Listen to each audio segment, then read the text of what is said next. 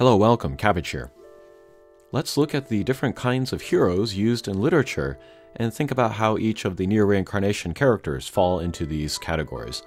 And I think this will be the last sort of setup video, concept video I do before my individual character analysis videos.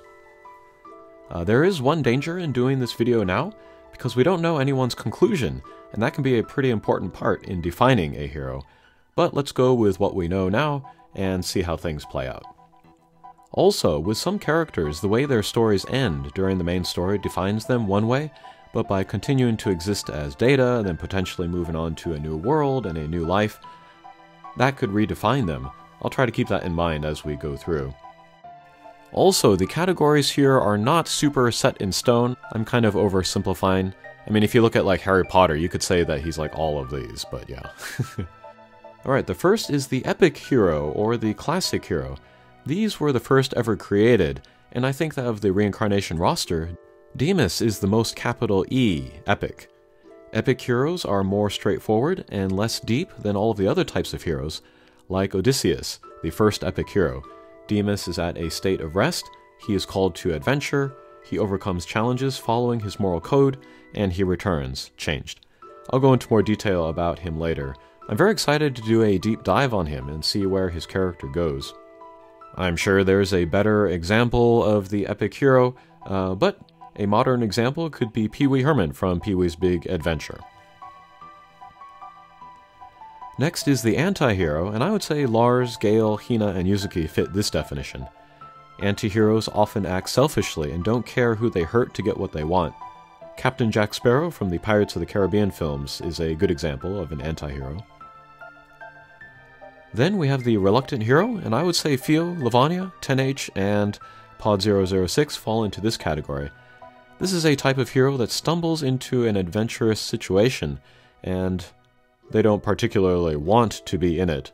But like the epic hero, they have a moral code that compels them to act for the greater good. Bilbo Baggins from The Hobbit is an example of a reluctant hero. Next, there is the liminal hero, which I was not familiar with until doing research for this video. But Noel, Leon, Sadiu, and Priyat can fall into this category. The liminal hero is one who is undefined or unsettled in terms of who they are. They are figuring themselves out and their place in the world as they go through their adventure. Spider-Man is a liminal hero. Then we have the Everyman hero, and 06-Y and F66X fit this description. Quite literally, actually, since there are a bunch of them.